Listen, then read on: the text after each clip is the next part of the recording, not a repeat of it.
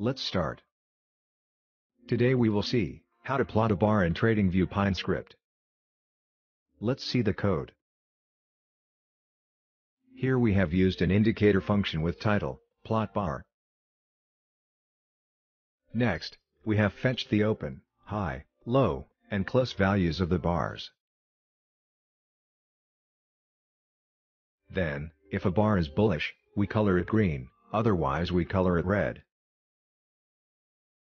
At last, we have used a plot bar function, and passed the open, high, low, close values in it, along with the color, and a title.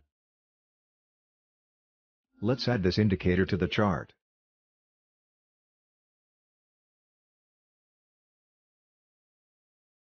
As you can see, along with the default Tradingview bar chart, our indicator has also plotted a separate bar chart in a separate window pane.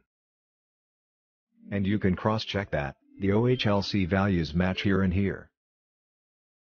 So that's it. That's how you can plot a bar in Tradingview Pine script. Thanks for watching.